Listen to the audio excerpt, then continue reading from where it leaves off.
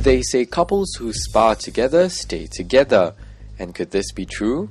In this episode of R.age, we speak to 3 very sporty couples who work up a sweat doing what they do best: inline skating, kickboxing, and breakdancing.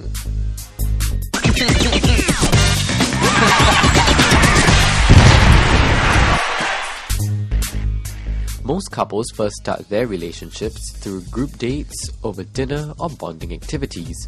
Well, not for 19-year-old Ben Teo and Tae Shu-wen.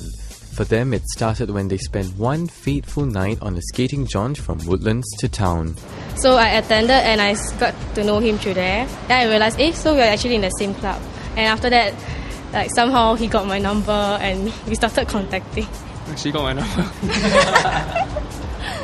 And it was, as they say, love at first skate and a sight for the Polytechnic students. Don't you think he's very handsome? I think it's his outlook and his eyes mainly. Same outlook and maybe skills because at that period of time, actually all are around the same standard.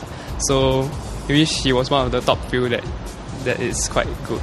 The couple spend time skating together regularly, and sometimes Ben teaches a few tricks to Shu-wen. He's the one coaching me, and that's how our feelings grow because he really put in a lot of effort to teach me, and somehow I couldn't get it. Then he's very patient.